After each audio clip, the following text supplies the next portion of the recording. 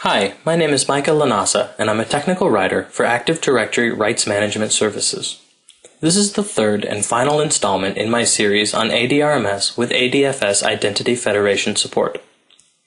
Previously, we installed and configured ADFS in the CP&L and Tray engineering forests, and configured the ADRMS server to work with ADFS. Here, we will configure the account partner client machine and verify ADRMS and ADFS functionality by sharing a protected Microsoft Word document. I'm going to log on to the Tray Research client computer as Terrence Phillip, a user in the Tray Research domain.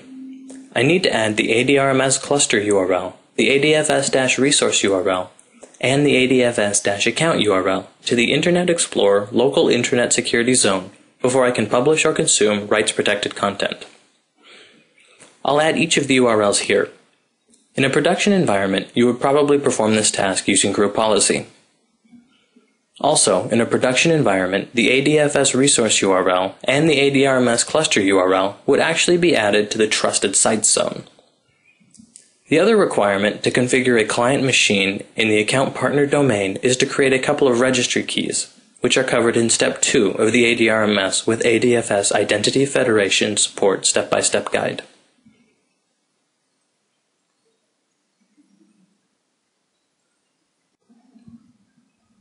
Now I'll log on to the CP&L client as Nicole Holliday, a user in the CP&L domain.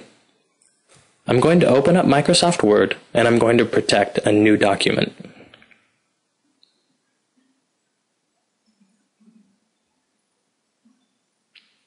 I'll give read-only permissions to Terrence Phillip by typing tphillip@trayresearch.net in the read field, and then clicking OK.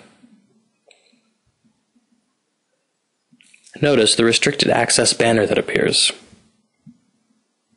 Now I'm going to save the document in a shared folder located on the ADRMS database server.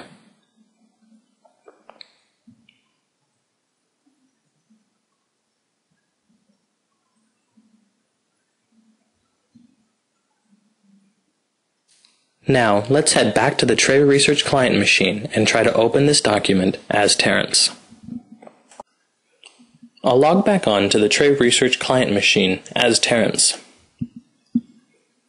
I'm going to open up Microsoft Word, and then I'm going to open the document that I had saved previously.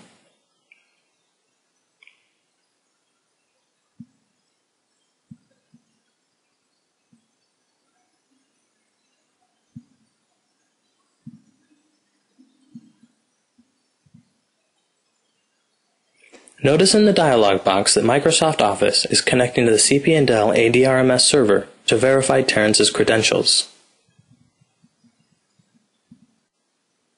The document opens and Terrence can read the content. I'll click the Office button and notice that the Save, Save As, and Print options are all unavailable.